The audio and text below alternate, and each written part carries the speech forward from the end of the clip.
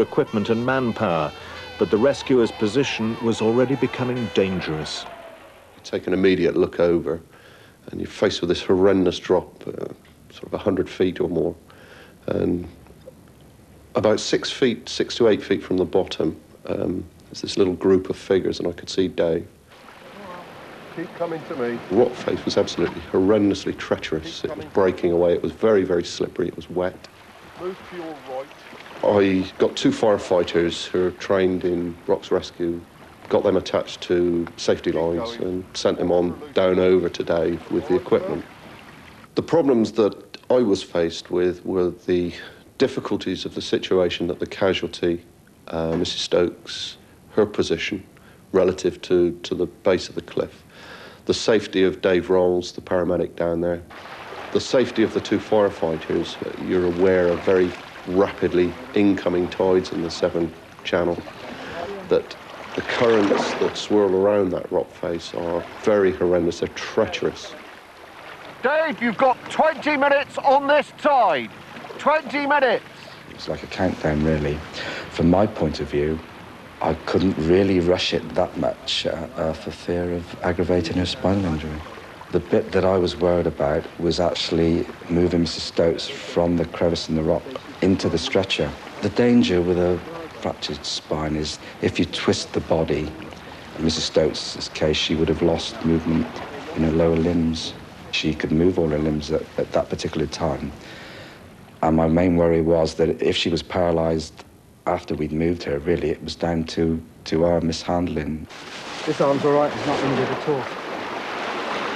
I just stood there waiting, wondering, trying to work out what was happening, listening to instructions being shouted. Time just seemed to drag. Dave, you've got 10 minutes. 10 minutes on this tide. You've got to come out of there. Move it on. We're ready to win when you are. One of them could have slipped, dislodged the Paragard stretcher, perhaps even taken a casualty with him. You're just aware of the dangerous position that they are in, and it's not getting any better, it's just getting worse. All I wanted to do was to be able to pick up the group and lift them up onto the top of the cliff and to get them safe. And where they were, their position was getting to the point where it was untenable, that they could not have stayed there much longer.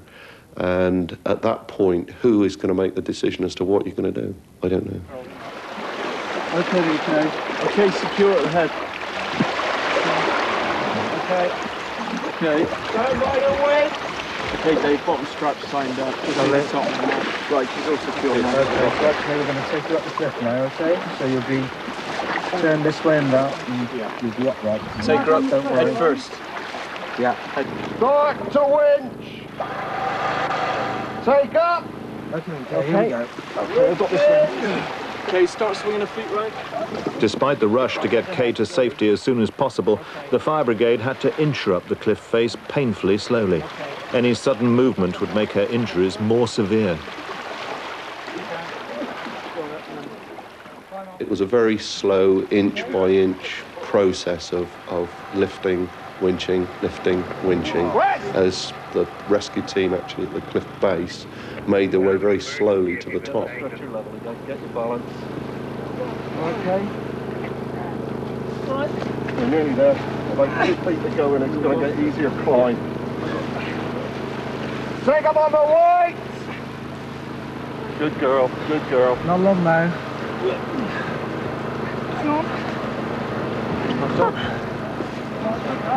Take up! Keep going!